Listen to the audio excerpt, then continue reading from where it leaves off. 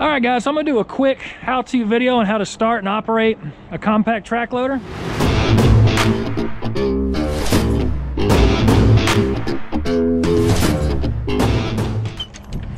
So always have your 3 points of contact when you're climbing in the cab here.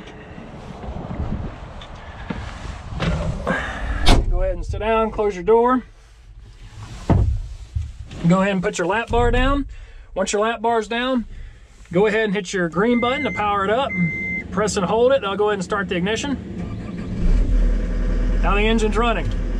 We can go ahead and hit this park brake button here. That's gonna do two things. Takes the park brake off, enables the hydraulics, the machine's ready to go. Okay, so the joysticks, the left stick right here, that's gonna be your travel stick. Okay, whichever direction this stick goes, that's which direction the machine goes.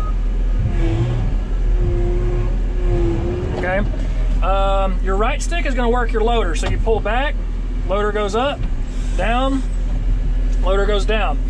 Left, bucket comes up, right, bucket dumps. So you want to be able to multi-function with these joysticks to accomplish tasks, okay? So let's say you're loading a truck. So you're probably going to want to go ahead and take the throttle up a little bit. Here's your throttle. Let's put it to about 75%. That'll give us enough hydraulic flow to get the machine going, okay?